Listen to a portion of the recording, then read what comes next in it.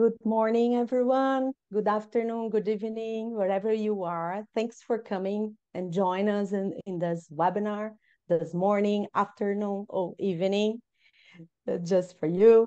So my name is Claudia Pirani. I'm from Brazil, a board member from BPW Brazil, and also a member of the United Nations Standing Committee. We've also invited Vilma Barbosa from International Affairs Committee Coordinator from Brazil to help us, as much as Bettina also is going to be with us. It's a pleasure to be together in this Monday for this panel that is part of BPW International's program of parallel events within CSW 68. We have here a great team of experienced women who will bring us a macro view of the subject, our theme, our title, Breaking Barriers, Transforming Institutions for Gender Responsive Change. This session will delve you to the role of institutions in advancing gender equality, with a focus on dismantling barriers that hinder progress. Panelists and the speakers will discuss the importance of institutional reform, policy advocacy, and the integration of gender perspectives in decision-making processes. This session aims to provide actionable insights for policymakers and organizations to strengthen institutions in the pursuit of gender equality. Before we really start, I would like to tell you that this parallel event will be recorded. Questions can be entered at question and answer section. If you are using your mobile phone, probably you won't see the question answer sections. But if you are using your computer, you are able to. They will then be read out by Bettina and answered right after the speaker's presentation. The chat is not open, okay? But at any time, you can write down in question and answer section, and then we can proceed with your consideration. To start our webinar, I'd like to invite our VP, our VP to the opening remarks. Please, dear Toyting, the floor is yours. Thank you, Claudia. Good morning, good afternoon, good evening. Dear BPW sister, for all over the world, distinguished guests, ladies and gentlemen, as I am a Vice President of BPW International, it's my honor to welcome you all in this CSW 68 virtual parallel event of our BPW International, under the esteemed leadership of Dr. Catherine Bosshart, our BPW International President. Today, we unite from across the world to dive into urgent topic of breaking barrier, transforming institutions for gender responsive change. Institutions are the backbone of our societies, shaping policy norms and opportunities for all individuals. BPW International continue to champagne gender equality, advocating for institutional and to all our I would like to from my heartfelt to all our participants, your presence here today is a testament to your commitment to gender equality. Your voices, experiences, and perspective are essential as we collectively strive to break down barriers and build a more equitable world for all. us approach our discussion with open mind and heart. Let us actively listen, engage, and learn from one another. True progress requires collaboration and solidarity. Thank you to all our panelists and participants. May our discussion be fruitful, and we will empower to implement positive change in our communities and the world. And I wish we have a great success, and thank you. Thank you, dear VP. Thank you for your remarks. And also, before we proceed, I'd like to tell you that the Q&A answer is not a chat, so please keep it there with your questions, okay? And following our webinar, I'm very honored to call our international president, Dr. Catherine Bosshart. So please, dear President, the floor is yours. Thank you very much. Good day, good evening, good morning to everybody. I'm very, very happy to see you here. And my background, which I have, it's a fake background, but I'm in fact in the Caribbean preparing our next Congress.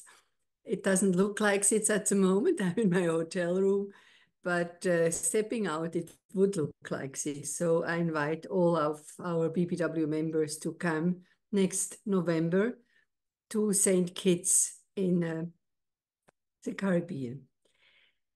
What I would like to present to you today is not so much a general approach on how to break barriers, but a case study BPW International did under my triennium theme, New Action Through Cooperations, to help women to have access to finances and to expand their businesses. We are aware, very much aware, of the fact that women have difficulties to access financing for their businesses. I'd like to announce that BPW International has just, means end of October 2023, signed a global partnership agreement with UN Women for the next few years. That means until 2027. And this partnership is not limited to one continent. It is a worldwide partnership. Wherever we have clubs, they can become an implementing partner and key player in UN cooperation on the ground. This MOU focuses on fostering women's economic empowerment. Claudia, could you please put on the PowerPoint? Highlighted as one of the 4 thematic areas of UN Women's Strategic Document 2022 to 2025, in line with the Sustainable Development Goal, number 5, achieving gender equality and empower all women and girls. In concrete terms, our ambition is to create the first network of inclusive trademark BPW ecosystems, including the creation of incubators with a gender dimension. We will thus be the first international women's organization with a global network of incubator for women's entrepreneurship, each managed by one of our clubs. To achieve this, the MOU proposes to leverage multi-donor partnerships to provide specific support solutions, including coaching and incubating programs with a focus on improving the export capacity of women's SMEs. So you see here, we have the building. First are the incubators. Then the second phase would be the Women's Trade Expo 2024. That would be solely organized by UN Women, with the cooperation of us, of course. And then the third phase would be extension of the project to other areas. So yeah, you can put on the next one, Claudia, please. We have the partnerships, that is the first phase, aiming for an initial fundraising of between 3.3 and 4.9 million US dollars to support the creation and development of women's business centers in strategic locations around the world.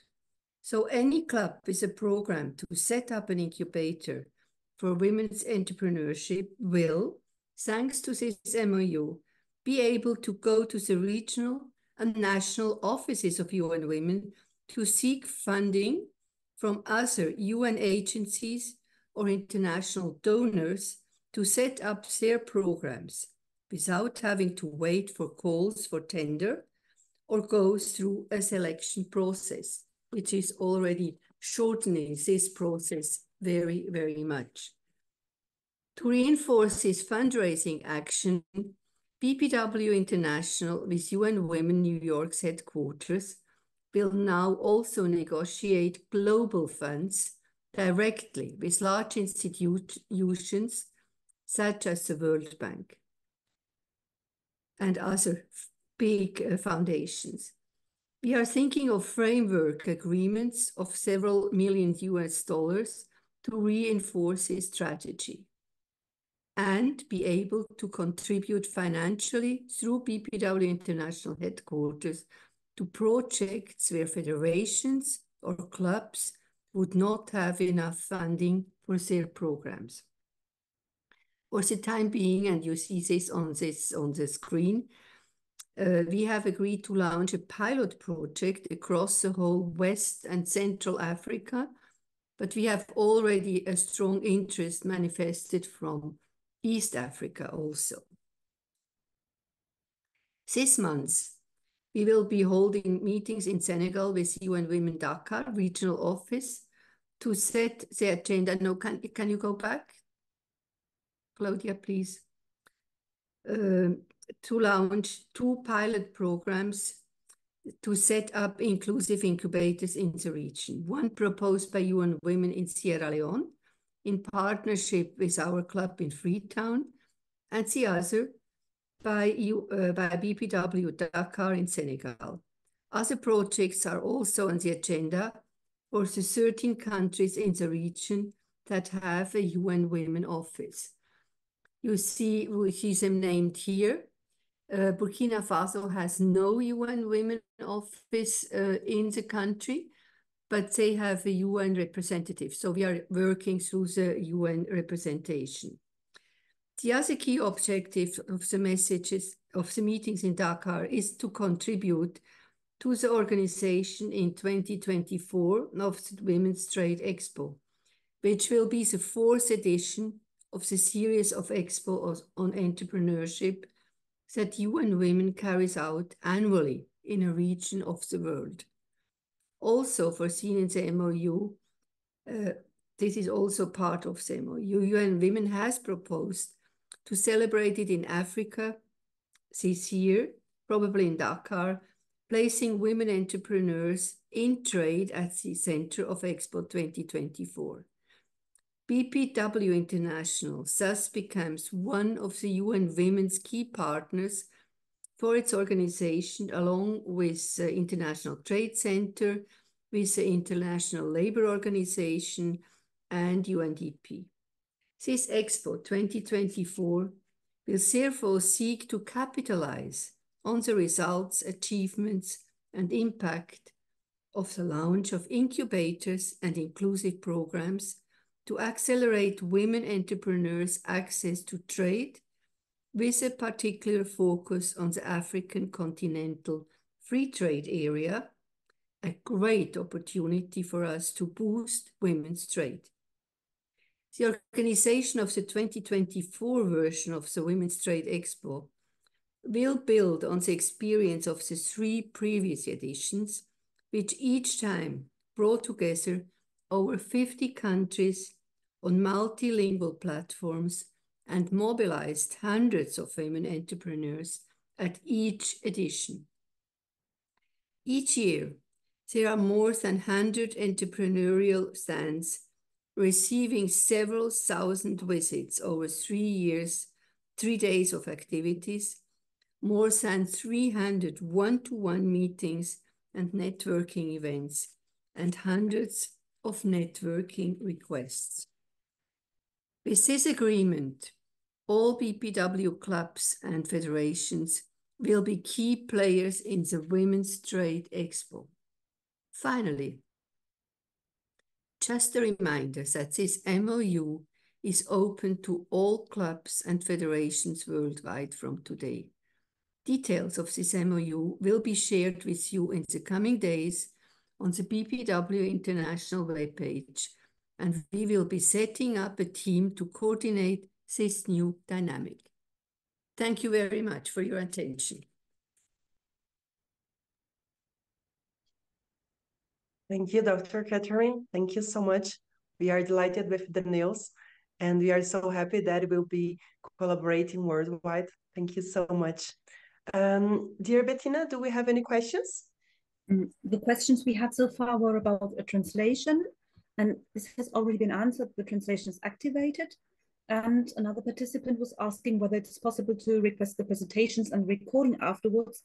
It has also been answered. The recording will be published on the website bpw-international.org.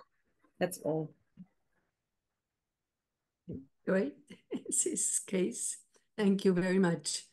And I know it's a very complex topic. I had also in the executive, it took them some time to understand the whole mechanism. We have had last week a big event which UN Women organized, and they were looking for funds for the World Trade for this expo. And at the same time, we got also a chance I could present and talk about the MOU. And we were also getting in touch with quite a lot of buyers. And we hope we will follow up with these meetings in the next weeks. So I really hope that BPW International will very soon be able to start with the setting up of these incubators. I know that there were rumors going around in Africa, oh, there is no money involved. There is indeed money involved in the sense that UN Women facilitates us very well the access to the big buyers and will help us also to get funds. We don't get funds from UN Women, but we get funds through them with their main actors who finance them. So that is a big advantage, and I think that is an incredible help. It's breaking barriers. It's not so much changing UN Women, but it is facilitating the, let's say, our women entrepreneurs, the enterprises of them to come to money, to get access, to have access to really big things, to get an education. We will first train the trainers according to a system that has been developed by the GIZ, that is a German Society of International Development, mostly financed by the German government. And they have established a fantastic program. Also UN Women and ITC have developed certain programs to which our women will have easily access, and we will be supported by the regional or country, the local UN Women organization. So that is a fantastic advantage for BPW International. Thank you very much. Thank you, Dr. Catherine. Thank you so much. Thank you. So as we don't have any more questions, Dr. Catherine, would you like to say something to close your speech? Something else? Then we could go to the next speaker.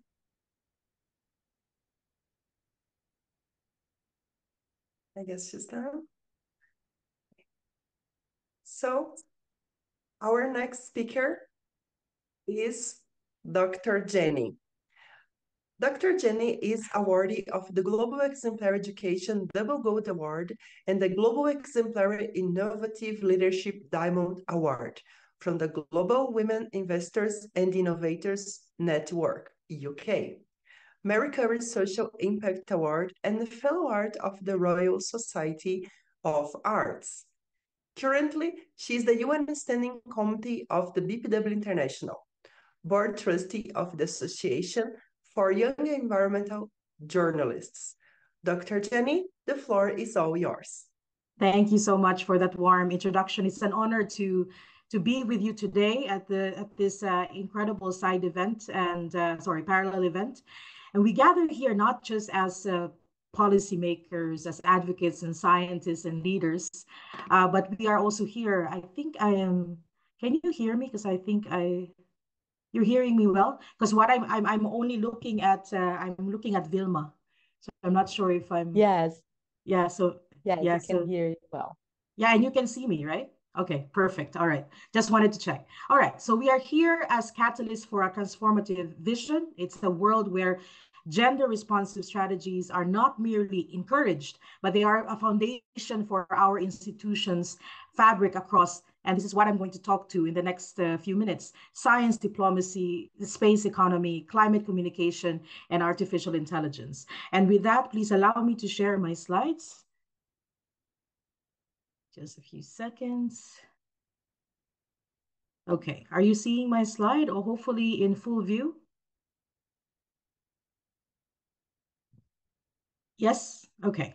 All right, so first of all, will be my topic revolving around science diplomacy, space economy, and the climate communications for gender responsive change. But first of all, let's define what gender responsive strategies are. And gender responsive strategies, for the purpose of this presentation, are those approaches that actively consider gender perspectives and aim for quality throughout the planning, implementation, and evaluation processes. So this means that we have to ensure that our strategies, both men and women's needs, are met, voices are heard, potentials are unlocked, leading to more equitable and effective outcomes. So in the realm of science diplomacy, where I revolve in, science diplomacy bridges the gap between nations through scientific collaboration. We share knowledge, we solve challenges together. That's why it's very important for scientists to talk to each other, and also for scientists to talk to diplomats, and for scientists also to talk to NGOs such as BPW. It plays a crucial role in promoting gender equality by ensuring women's participation in international scientific projects and decision-making processes. So science diplomacy here not only fosters peace and global understanding, but also champions the inclusion of diverse perspectives, and it's crucial for innovative solutions. So in the realm of science diplomacy, we have witnessed time and time again how collaboration across borders can solve our most pressing global challenges. Yet, for too long, women are underrepresented in these conversations. It is not just about fairness here. What we want is effectiveness. So diverse perspectives, especially the voices of women, would lead to robust solutions. So we have to make sure that gender responsive strategies are in science diplomacy. Now let's turn our gaze to the stars, because, and I mentioned this because this is something that is very new, but it's now a growing industry, which is the space economy. The space economy has unprecedented opportunities for innovation, exploration, and economic development. Yet, for this frontier to truly benefit humanity, it also must embrace gender equality. So involving women and underrepresented groups in space science, technology, engineering, and math is crucial. And when we turn our gaze to the stars, the space economy, it offers really this potential, but it can only be realized when it also makes sure that women are completely involved, and also when girls are also not just looking at the stars, but also becoming part of the conversation. So for more robust and sustainable growth in space, so beyond our Earth, in space, women and girls have to be included in this conversation as well. And of course, we talk about artificial intelligence. Artificial intelligence is something that has really shaken all of us. You know, it's not just about ChatGPT, but also in many other formats now of artificial intelligence. And yes, it does hold transformative power across all sectors, from healthcare to education, but also to space exploration and climate strategies. But here, the potential to advance gender equality is particularly significant. So we have to incorporate gender responsive algorithms in ensuring diverse data sets, because AI can actually help mitigate biases. It can enhance female participation in the tech world and provide innovative solutions to gender specific challenges. Last year, I attended a parallel event and there was this presentation on the coded gaze. And one of the speakers said that the problem now with the technology that we are in is that if we are not represented, especially in the conceptualization stage, even in the ideation stage, not even when the technology is fully functional, but even when it is still being created, if we are not represented there, then when it is fully functional, it will miss us. And if we are missed, then we do not exist. So it's very important to have this, to propel this conversation further. And I wanted to share that just recently, just a few days ago, in the European Union, I'm based in Europe at the moment. The Parliament has just passed the first regulation on artificial intelligence, which is the EU AI Act. And the use of artificial intelligence in the EU will be regulated by this law. This is the world's first comprehensive AI law. So the aim here is that for AI systems to be safe, transparent, traceable, and non-discriminatory, and also environmental friendly. So it's very important to incorporate this because to eliminate biases, to foster an environment where women and underrepresented groups are integral, to the AI revolution. And so we can use it for our purposes, and it is used well, and we are not missed. And here, of course, when we talk about science, when we talk about the inclusion of women, when we talk about space, when we talk about AI, it's very important, because this is the only world we live in. Even if we have parallel lives like in the internet, which we are using at this moment to connect to each other from different parts of the world, we have to remember that we are living in one Earth. We have only one planet. And this is the reason why we have to be part of the conversation as well. While we use technology, we have to keep ourselves grounded and make sure that we love our Earth, and making sure that the Earth is heard. I sit on the board of the Association of Young Environmental Journalists. And and then though we use technology, we make sure that we are continuing these conversations, in the planet. So our planet, of course, faces a climate crisis that affects every one of us, yet not equally, because women, especially those in vulnerable communities, often bear the brunt of environmental changes. But they are also at the forefront of innovative climate resilience and adaptation strategies. So gender responsive climate communication and policies ensure that these strategies are recognized, they are scaled, and integrated into our collective response to climate change. So this is very important to have inclusive action that we can build a sustainable future for all. So in a nutshell, I can talk to you forever, but I only have 10 minutes. So in a nutshell, it is imperative to have gender responsive strategies. So when we talk about space technology, we should pioneer inclusion. The space sector stands as a beacon for what is possible when we commit to gender diversity and inclusion. So when we actively promote participation in and leadership of women in space technology, we pave the way for groundbreaking discoveries and innovations that not only benefit women and girls, but also the whole of humanity.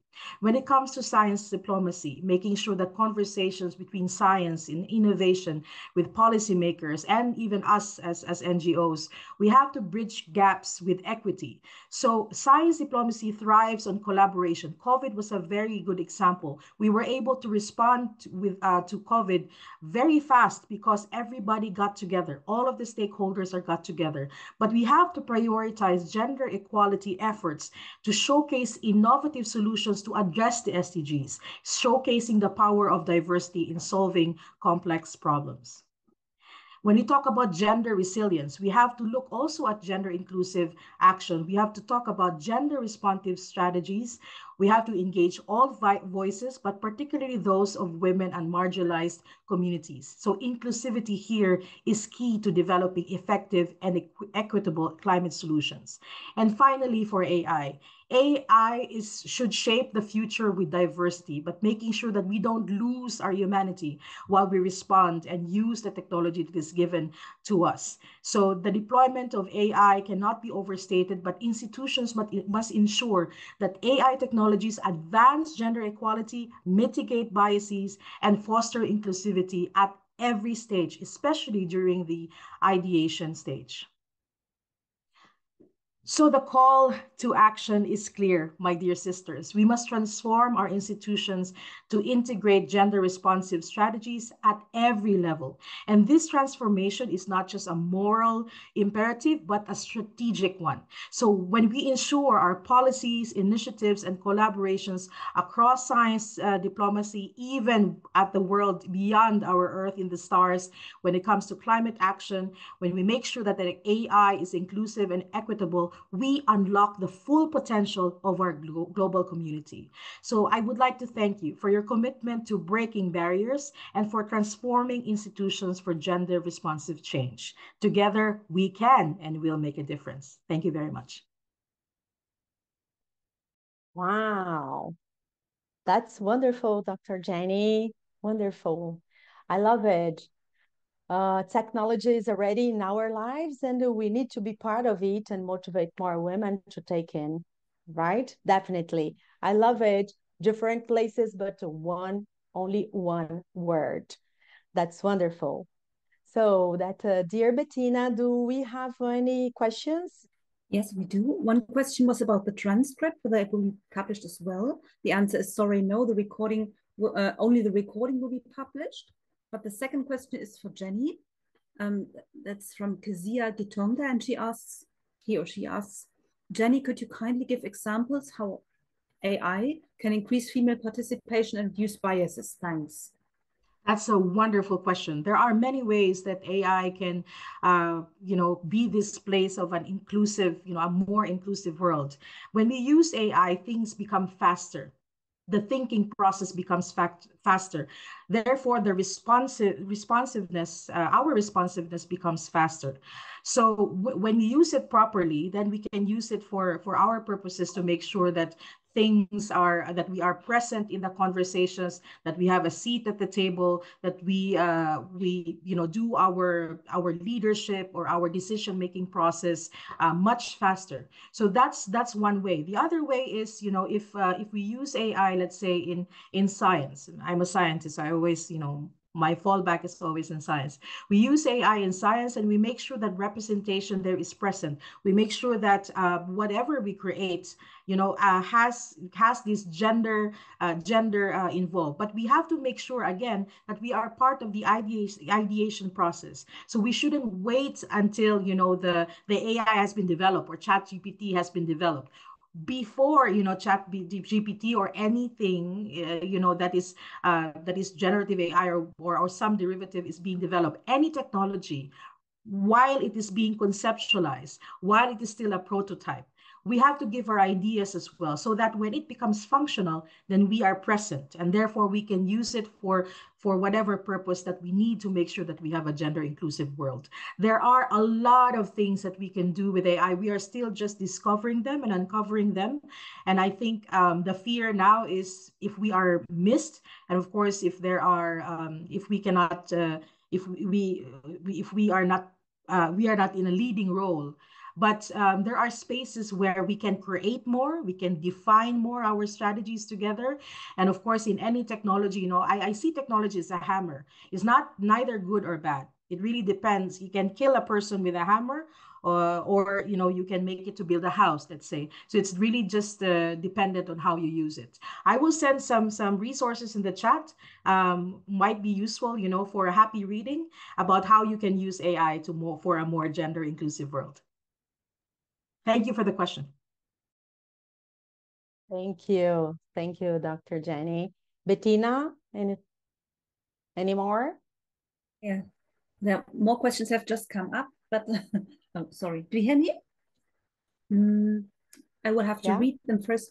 For the African women, they have access at about 90% at the new technologies, or also at the internet. And for them, it's not accessible. The artificial intelligence is not accessible. Sorry, I'm translating from French, so it's stammering a bit. What's our future? How will we do? And the second question is, what negative AI can affect in our society? Indeed, yeah. I mean, we have to invest, we have to encourage our policymakers, our governments, the leaders to invest more in technology. Connection is still a problem. I've just traveled from I have a lot of info sessions in sub-Saharan Africa. So, sometimes when I speak, we get disconnected, it's all that. It's also in other parts of the world, we have a similar problem. I think we have to make our voices louder and again, more strategic so that we push for reforms, making sure that we are included in the conversation. The current generation now is actually live in two worlds. They live fully in the physical world, yes, but also physically in the virtual world. So, and there was a study, of course, on robots, replacing our jobs, but actually this is not, if we look at it differently, not about robots replacing our jobs, but making sure that we upskill. Therefore, our institutions, like the higher education institutions, or even like normal, school, the first time you go to school, it should be responsive to how our world will look like, how our world looks like now and how our world looks like in the future. And the way to do that is to have, these collaborative conversations, making sure that you are part of the decision-making process so that you have, a world where technology is not only enabled, but it is fully functional, that you as a woman in Africa can fully use. And to answer the question on what negative AI can affect in our society, well, of course, like the biases that you have. A very good example is if you use your phone and if you have like this facial recognition. There was a study that was made that it cannot recognize certain colors of faces. It's because much of the data that is being put in is of a particular color. So if you are of a different color, then it doesn't recognize your face. And therefore, if it doesn't recognize your face, then you don't exist. So it's very important, again, and I reiterate it, that we are part of the ideation process, of the creation process, and we continue to be part of the monitoring process as well. Vigilance is very important.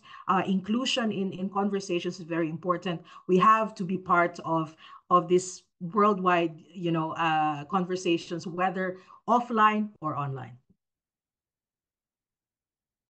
Very good. So thank you, Dr. Jenny. We would be here talking about it for a day, right? Thank you very much. Really interesting and a lot to do. And speaking about having our voice louder, our next speaker will be a person that do that.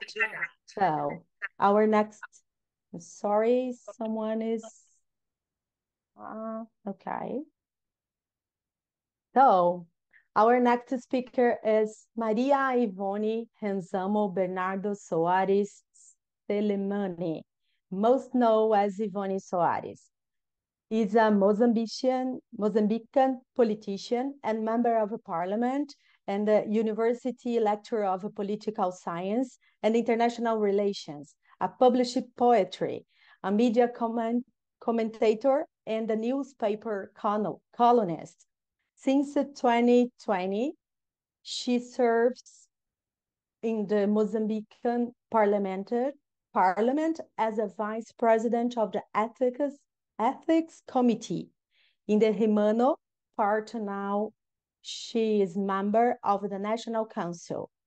She's the president of the Business and Professional Women chapter of Maputo, Mozambique, and she is founder of LEDA, a Mozambican organization that stands for leadership, education, democracy, arts, and environment. She's a PhD candidate on a political science.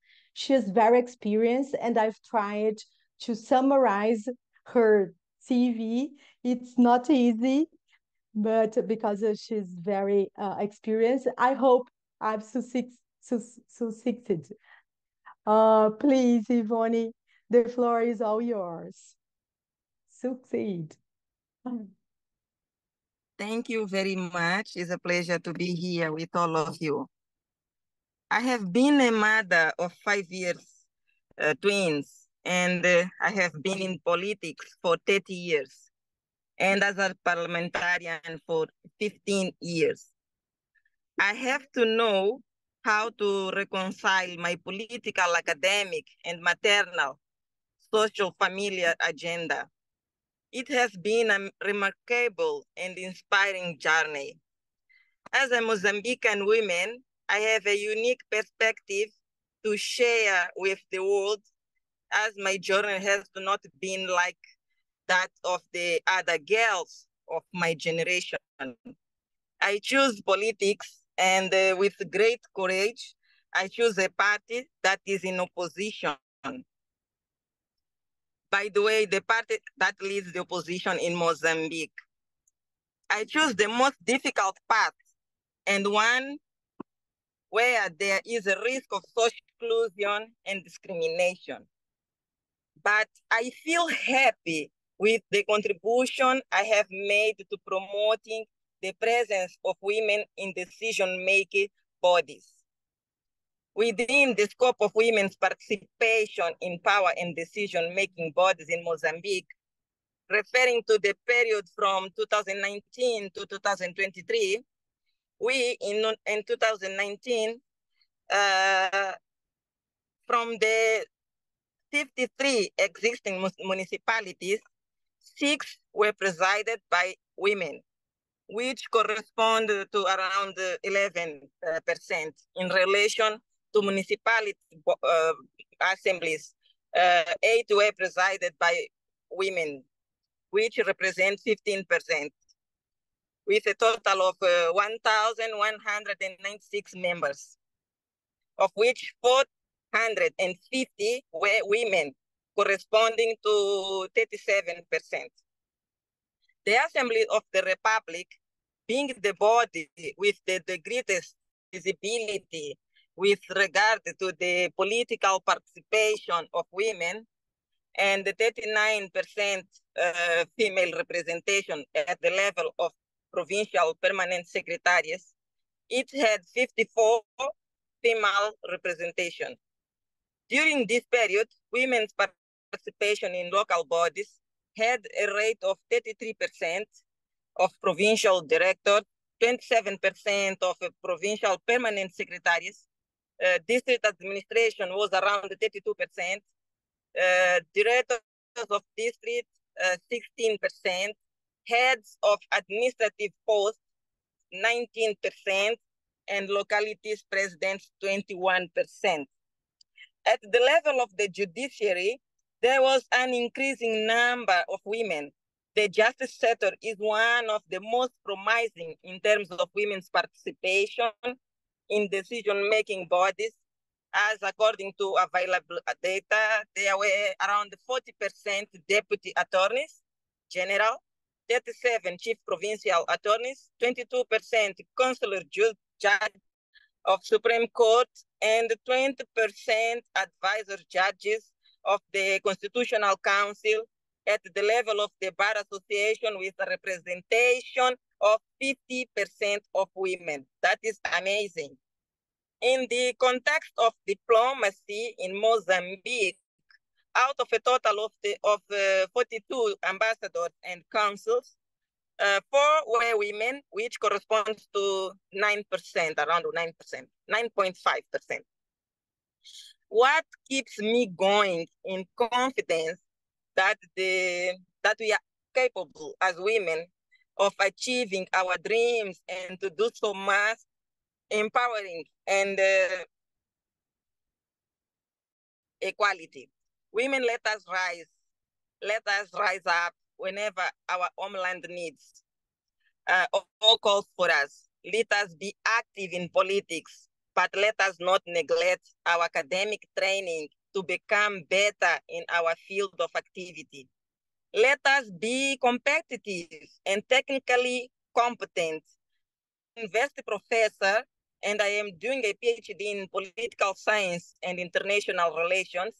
This gives me strength in presenting my arguments and in my actions. Promote gender equality. Let's fight for equal opportunities for men and women, especially in positions of power and decision making. Let us not give up participating in political life of our countries. Over the course of 30 years political career, I occupied various positions, from the young women who was posting leaflets on the streets to parliamentary leader in the assembly with 89 of deputies. I began my activity at age of 14. Now I am 44. At the age of 28, I headed the foreign policy of the political party, and I was member of the National Political Committee for 12 years. Despite the challenges, I never gave up. My persistence is essential to achieve significant changes. I promote direct dialogue between belligerent leaders and got them to sign an agreement on the cessation of military hostilities in 2014. This was a great personal achievement, as I helped to restore peace in my country after a post-electoral conflict. Resilience in difficult times. Let's share how you deal with crises and moments of adversity. Each of us can show how we deal with that. This will for sure inspire other women to stay strong. And together we can make great things in our political action. We aim to explain to women the importance of leading with honesty and lead with transparency.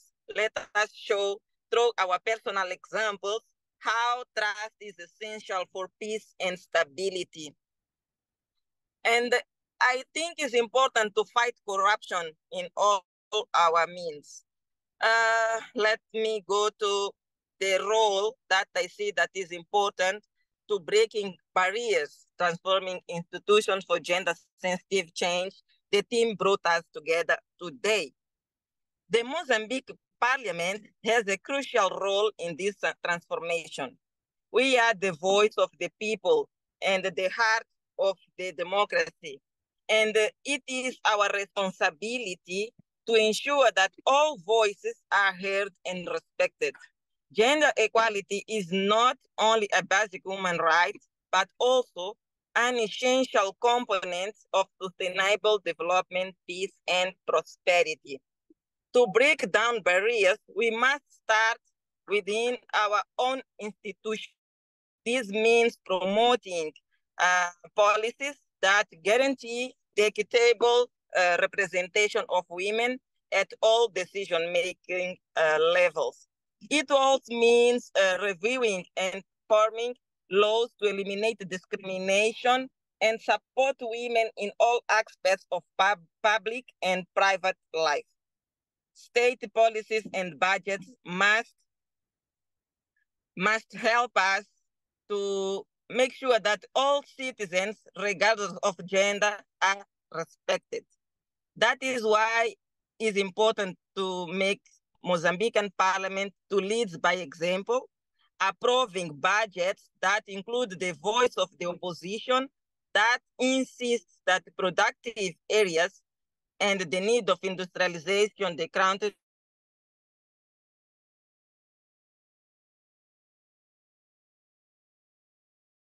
be looked at, not just in Mozambique, but across the entire African continent. By breaking barriers and transforming our institutions, we will be paving the way for a more just, and equal society. Thank you very much to listen to me. Thank you so much, Ivani. Thank you. What an inspiring story, and you are really inspiring. And I had the pleasure to meet you at the United Nations last year, and I was like, wow, what inspiring women, and we have so much to learn from you. And I have something to ask you. What would you say to a girl that is starting in the political career? This is really hard. What would you say to motivate them and not give up?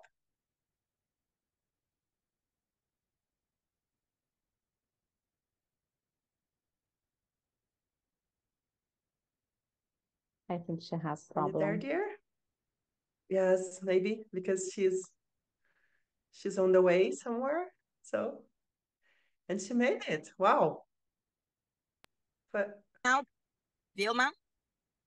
yes, dear, now we Yeah. can hear you. Oh, okay, Yes. sorry. Yes, I was saying that I was started when I was 14 years old.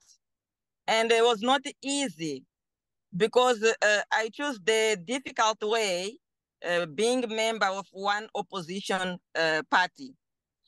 Maybe some people can decide to become politicians, and for them could be easier to be member of the ruling party because you have all the opportunities for you, no, on your head. But when you choose the difficult way, that is being member of the opposition, you can have your life with a lot of barriers.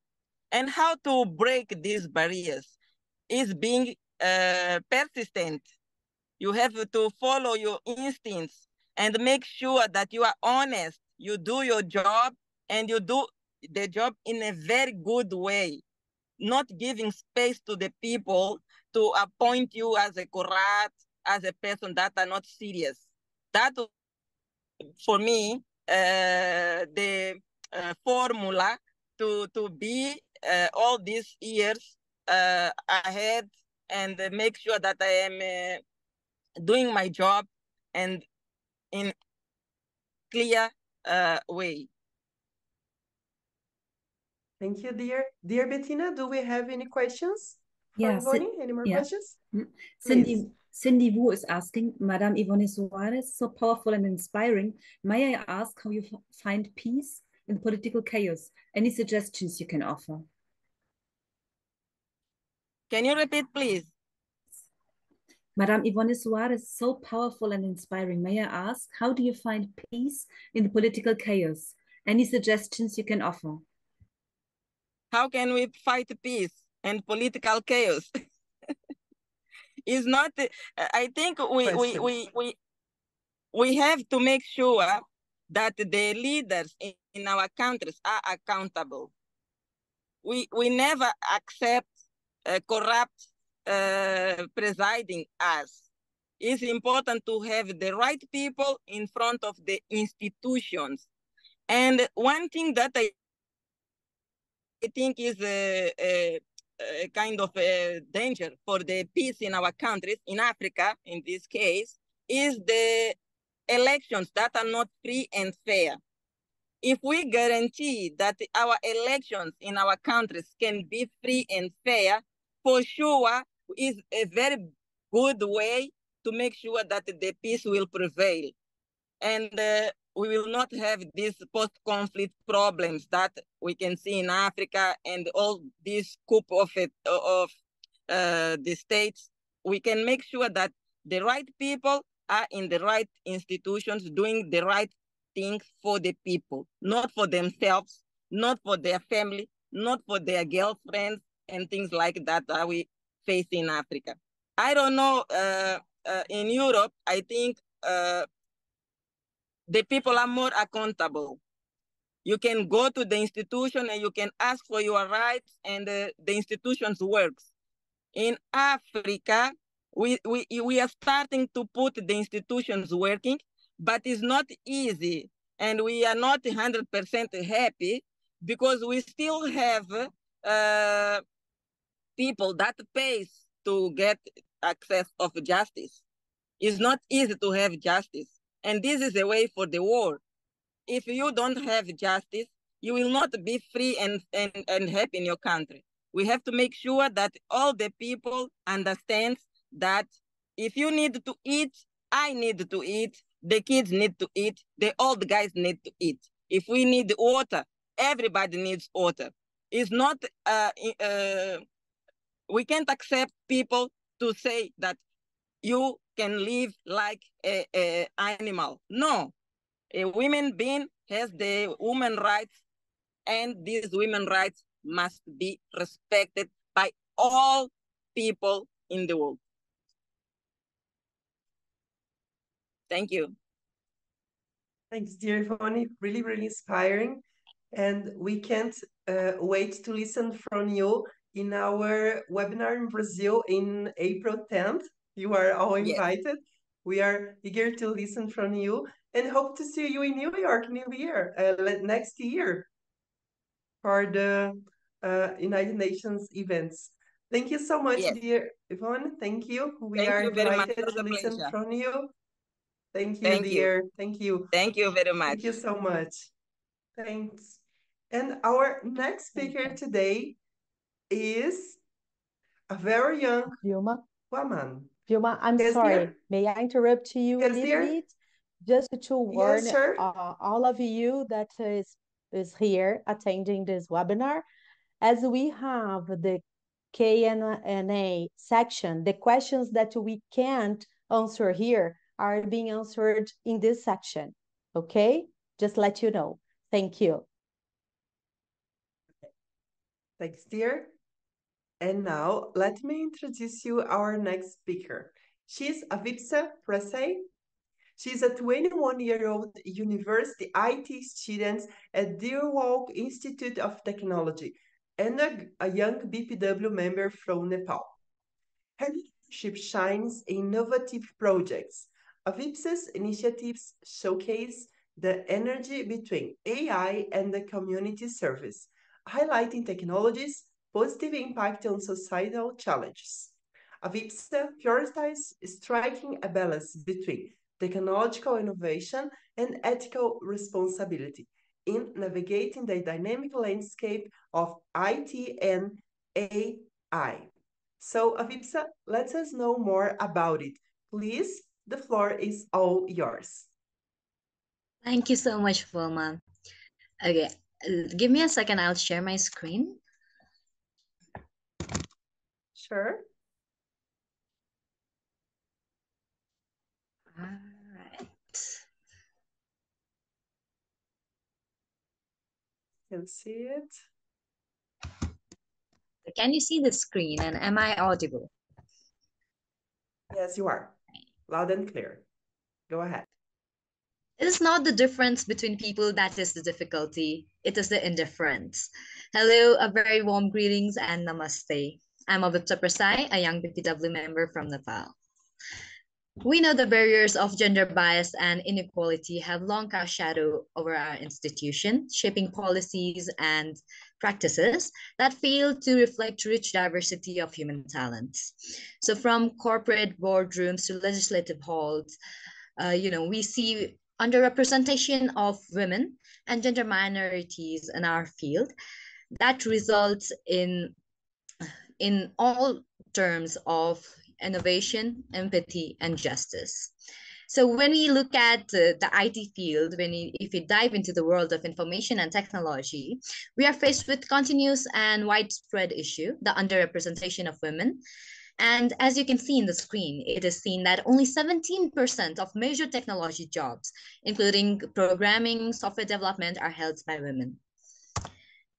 Now, you can see this chart. You can see this indicates that, the female employees in workforce of major technological companies. So in the blue, you can see the total workforce. In the orange, you can see leadership jobs, whereas in aqua or green, you can see tech jobs. So you can compare the numbers and look at the screen to compare the major numbers of the companies, of major IT companies. Only 45% in Amazon are women employees, whereas only 29 of them are in leadership roles. So similarly, you can compare yourself for Facebook, Apple, Google, and Microsoft. This results in, lack of perspective with effective innovations and creativity. So we must remember to hire for skills and not degree. And we must, encourage women to pursue tech careers. And we also have seen very few women pursuing STEM education. In this image shows the subject that male and female students studied at UK's colleges in academic year 2013 and 14. So the chart highlights the difference between subject preferences. Women tend to go or gravitate towards medical and social social sciences, the field essential for healthcare and involving caring of patients and conducting research, development, treatment, whereas men show stronger interest in engineering and physical sciences that encompasses of designing, building, maintaining structures, machines, and systems. Also, 49% of women who originally intended to major in science and engineering as a first year switched to a non-stream major. So this has significant impact as there's only limited talent for tech roles. So encouraging girls' interest in STEM education from very small age is very necessary. Gender discrimination is also seen in workplace. So it is seen that 57% of women in tech have, experienced gender discrimination compared to 10% of men. But more, common example, you can see it here. I think most of us have faced it. 88% of people have or had clients or colleagues who question the male peers that should have been addressed to them. So this is commonly seen in our sector. So this results in reduced job satisfaction, demotivates the women in this sector to for the growth, and it hinders their growth overall. Also, one of the major effect of this gender discrimination can be taken as gender pay gap, which I attribute to various factors, including occupational segregation, discrimination, lack of transparency in salary negotiations. So certain industries such as technology, finance tend to have wider pay gaps. So women are often underrepresented in higher paying fields. This can hinder women's career progression. Low salary may discourage them from seeking promotions or anything like that. And over a lifetime, the pay gap accumulates, resulting in significant difference in retirement savings. So women retire with smaller pension and social security benefits due to lower earnings. Another one is often women face challenges while balancing work and family responsibilities. It reduces the productivity. So we must ensure flexible work and arrangements, along with parental leave policies for women. Now, this is the main one, biasness. Conscious or unconscious. We see biasness during hiring, promotion, doing everything in this sector. For example, this one. Can you read the screen? So yeah, 75 of the women were asked about family, marital status, children during interviews, whereas we don't see such questions being asked for men commonly, This is one of the major unconscious bias we may find in our workplace.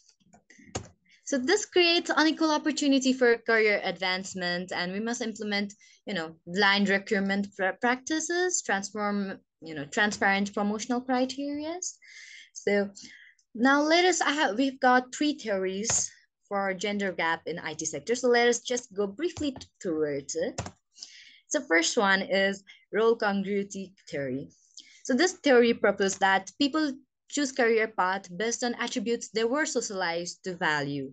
So men are most motivated by agentic goals like power, money, individual achievement, whereas women on the other hand are more driven towards communal goal, like which include social interaction, sense of responsibility. So these are all on my side. I think it's nurtured by the false stereotype that IT and engineering is, means field. My question to you all is, how and when did we start being nurtured by this false stereotype that IT and engineering is men's field when the first computer programmer was a lady? Let us go to our second theory, which is expectancy and value theory, which involves particularly self-confidence and interest. So it says that we select career based on our interest in particular field and success. So we determine how successful we'll be, and we select the field according to the abilities. And this is the last one, which is the field specific ability beliefs theory. So which suggests that men and women, they're stereotyped by initiate ability that is perceived by skills required to excel certain field silent to men. So based on this theory, women tend to grow apart or grow away, not because they are not good at things, but rather because there are greater number of career options to them available elsewhere, where they find it better, better to go, or they have better opportunity. Now, let us see what breaking barriers mean. So breaking barrier means dismantling the structure of discrimination and biasness that back progress and rebuild the institution based on principle and equity. So let us have some solutions to it. Promoting equal opportunities. I don't think I need to go one by one. Raising awareness, flexible policies, equal pay and transparency, diverse hiring practice, support network communities, leadership development, challenge workplace culture, promote role models, advocate for policy change. And to you all, if you are thinking, how can you get involved? These are some of the things you can do. Versus education and advocacy. So you could stay informed and advocate, educate yourself about the gender disparities in tech and speak up about it. Speak out about it in conference, workshops and webinars, online platforms. Second one is support women in tech. So we can do it through mentoring, networking, attend women-focused tech events and connect with the other professional. Networking really helps to build supportive community. Promote inclusive hiring practice. So in this, we can really go into diverse panels and bias trainings, encouraging conference and events to have diverse panels and speakers, and advocate for bias trainings during recruitment process or minimizing unconscious biasness. Volunteer and participate. So there are various of organizations who are aiming to close the gender gap. For example, we can say Girls Who Code. So we could collaborate and volunteer in those organizations, or we could also participate or organize hackathons, coding events, tech meetups. So we can do that. Advocate for equal pay. So salary transparency and negotiation skills. Those are major 2 points when I talk about advocating for equal pay.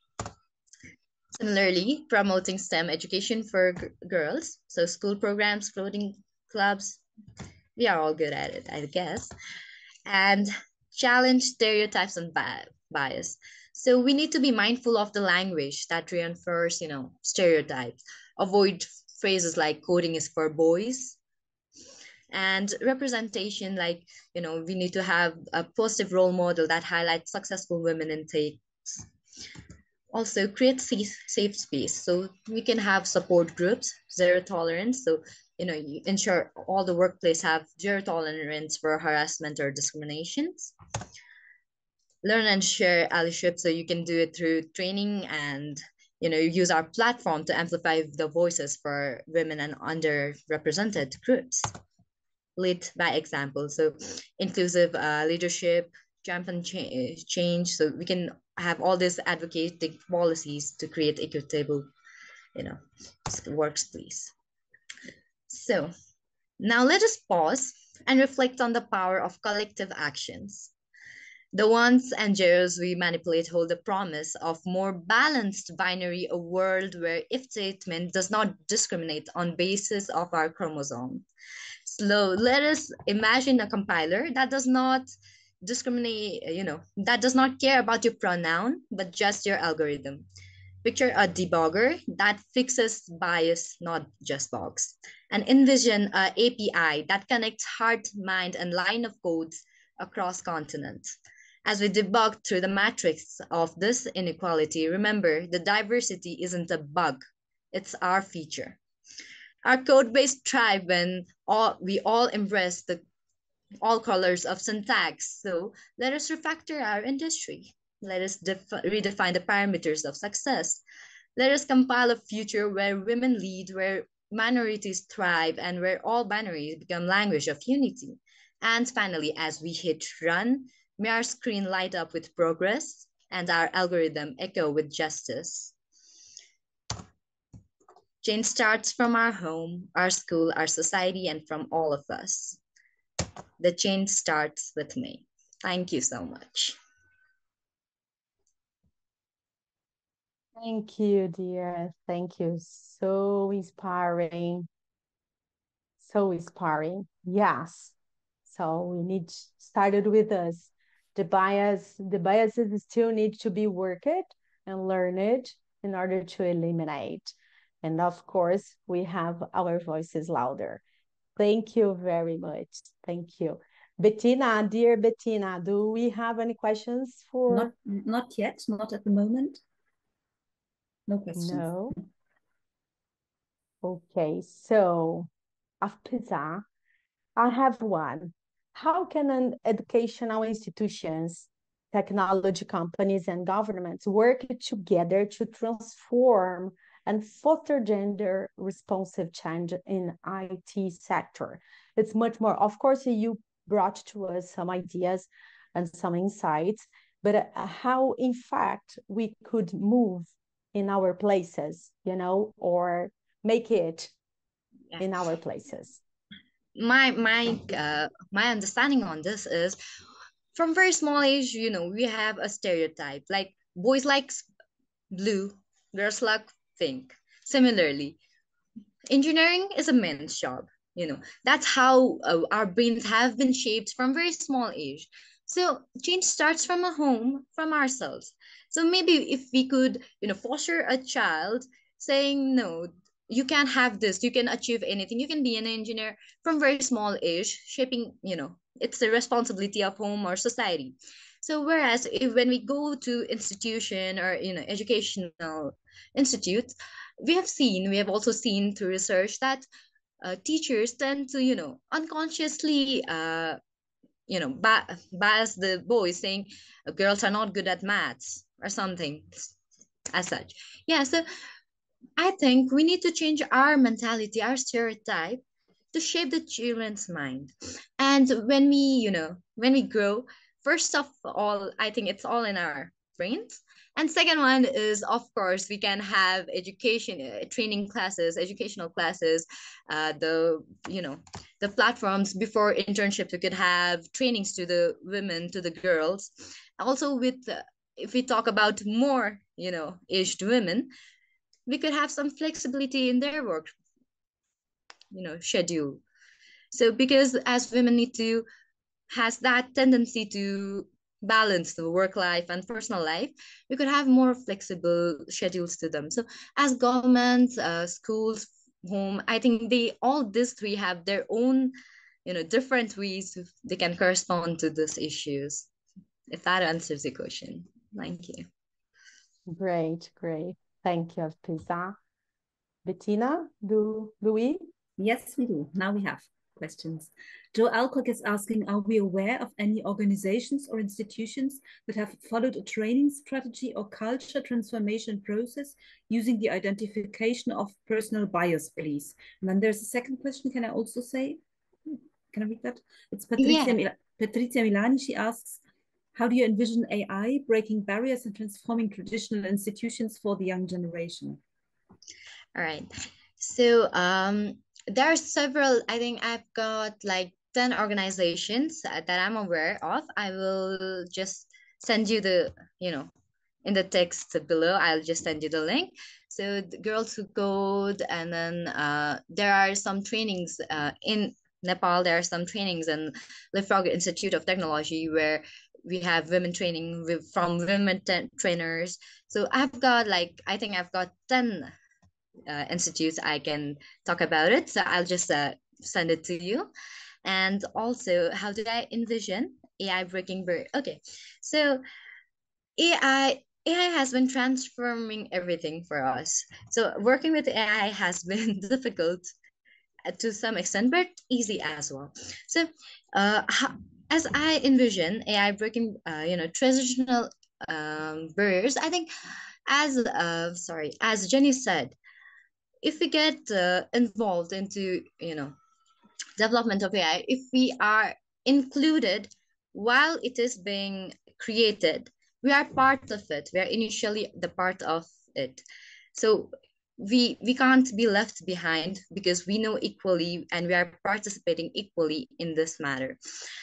So if I talk about how, traditionally institutions, how AI has been breaking barriers and transforming in traditional institution, you can see simple examples like traditionally we had been, writing some, essays on our own. It had been all on our own, but right now we've got a lot of, AI Copilot, ChatGPT to do our work. So it's easy for us, but at the same time, I feel that it has created some issues of job displacements too. So for younger generation, it might be a chance for good or bad. It can be both. So if that answers it. Yes, we hope so. Any more, Bettina? Yes, now Cindy Wu has written, Yes. It was an honor to meet and have chatted with Ayutthaya during the recent Taiwan's Young BPW Forum. Thank you for today's inspiring sharing. You're welcome to come to Taiwan again to give talks. We enjoy your insights. It's not a question. Thank you so much, Cindy. I'd love to see you as well. Great, great. So not closing, but also adding something in our presentation, as Sherry Sandberg one time said, that in the future we will have leaders and no more female leaders, only leaders, right? So thank you, Afisa. Thank you for all insights and the mindsets and ideas, and brought all the things for us.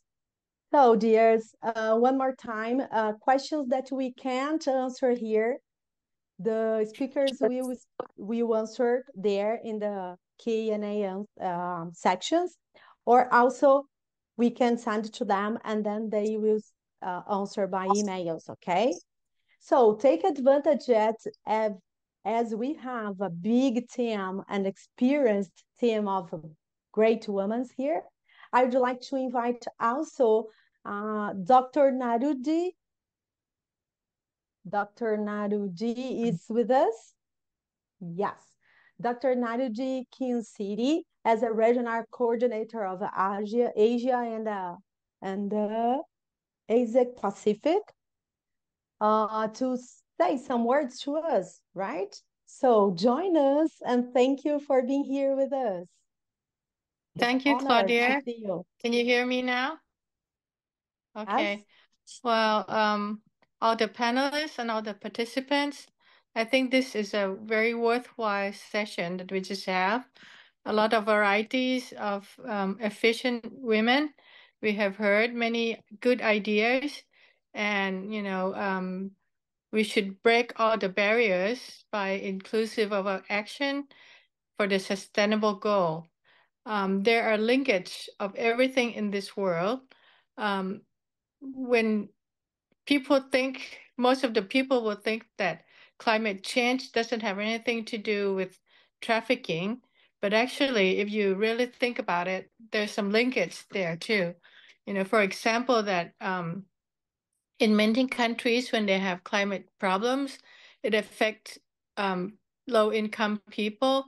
Most of them affect their way of living, their lives, their career, their housing.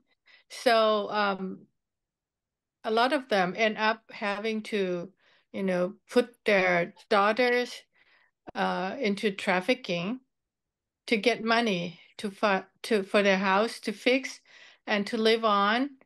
The parents and the rest of the family will have lives go on. But what about the girl's life who was trafficking? So this is just one sample to show that everything in this world have linkage. Okay, there's a proverb in Thailand that I like very much, and I'd like to share with this panel. It said that if a flower was picked, it could affect the universe.